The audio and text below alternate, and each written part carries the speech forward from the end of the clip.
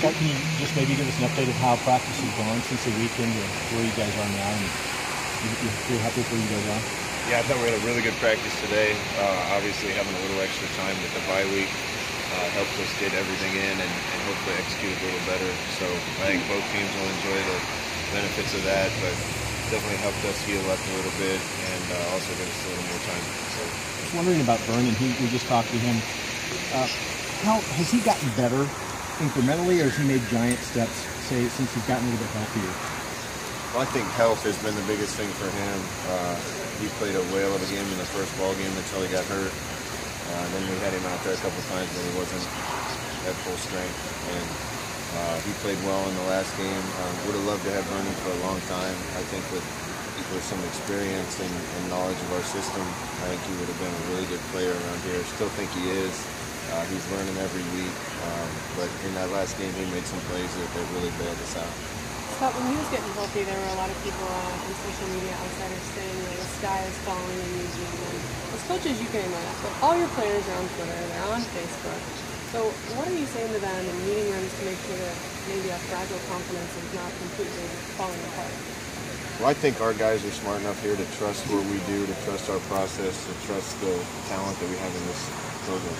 We have a ton of talent in this program. A lot of it's young, and some of it was hurt early on. But that's every team, so there's no excuses. But we talk to the kids all the time about not listening to detractors, not listening to critics. Most of the people that are criticizing couldn't draw up 11 guys on a football field where they're supposed to line up. So the people that think they know things don't, and I think these kids that trust themselves and trust their teammates and trust everything about what we're doing, they're going to keep climbing. What type of load does it take off of Royce now that you guys have confidence? I think it helps. Anytime we're balanced, we're a better team. There for a while we felt like our best chance was to run it a bunch, and we ran it well when we did, which was great to see. But if we can make throws downfield, it loosens everything up. So we're going to have to be balanced. What do you see out of Arizona State with blitz heavy? Yeah, blitz heavy is an understatement.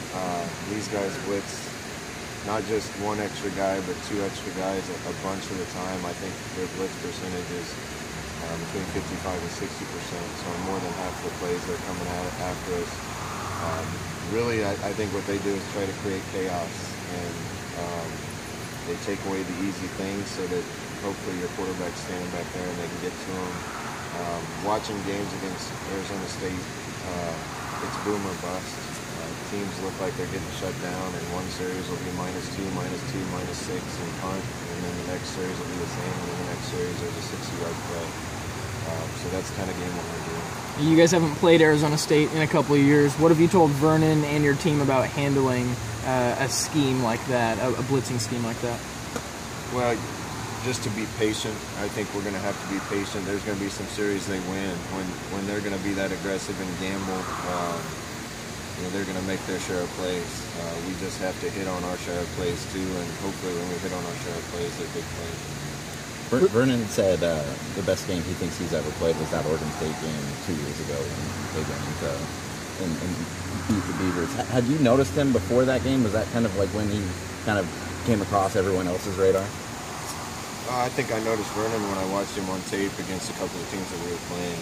So, and then you hear a lot about good players no matter what level they are, but when we were watching him on tape and thinking he was a special player. Where's he at right now compared to when he was 4 years in the Eastern system? Like how much better can he get with you guys right now? I've been amazed by Vernon's football knowledge and intellect since he got here. He picked everything up really fast. That being said, that when you're a new player, there's always something that hasn't shown up yet that he learns it. Once he learns it, he learns it. But there's a lot of things that we just haven't gotten around to teaching him. So I think every week that he plays, he's going to continue to be more comfortable and get better. When you first watched him, did you think, how the hell is this kid playing in an FCS school? There's a lot of great players at FCS schools. I was at Northern Iowa before I came here, and we had a really good team.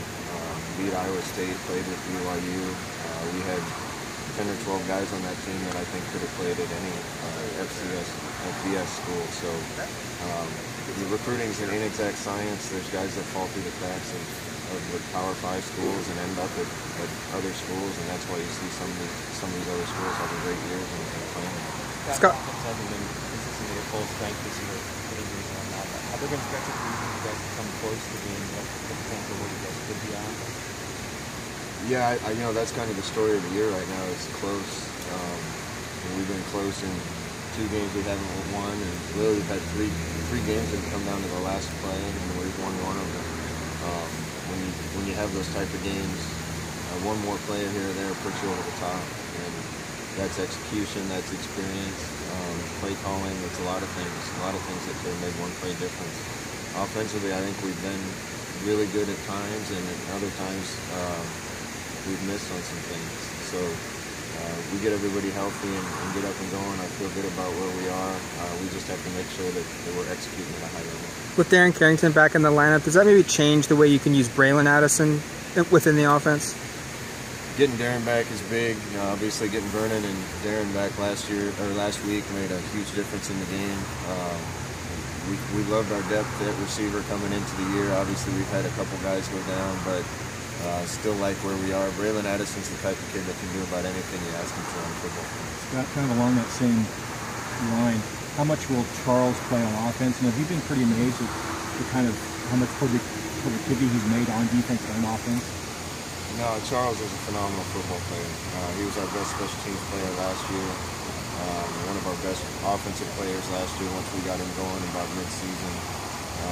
I think he'll be one of our best defensive players going forward. So the more comfortable he gets on defense, the more we'll be able to use him on offense. He knows the offense, so we just have to make sure he knows what he's doing on the other side so we can scale him. You talk about being close. It's kind of the second half of the season where teams are finding out who they are. Are you guys pretty close to being who you are? We're always who we are, but I think we can always get better. Like I said, at times I think we've played really well. It just hasn't quite been consistent enough or quite enough to get us over the top in a couple games. This league right now is good top to bottom, and I think every week you're going to see fights. You're going to see games that come down to the end. I think just about anybody in this league can beat just about anybody else. So there's going to be a lot of close games. It's great for fans to watch. It's stressful for a coach. How do you find yourself being more selective when you use tempo, giving it Vernon, maybe between plays, getting the ball inside and translating and repeating it to the guys? Would you be more selective that way, or doesn't the agency increase it? Yeah, we haven't been quite as fast this year. I think that partly has to do with our quarterback isn't quite as familiar with the system. There's a couple games where we're running the ball more and didn't necessarily want to go fast with that. I always said if our defense has been on the field a long time, I don't want to go fast and put the defense right back out on the field if it doesn't work. So we'll pick our spots with the tempo. I think tempo could be a big factor this week. How do you feel about Thursday games? Thursday games are fine. We can get ourselves ready to play anytime, any day of the week. I know it's going to be a challenge down there. It's a tough place to play, but we know we're hoping to be watching the game on Thursday night. Anything else?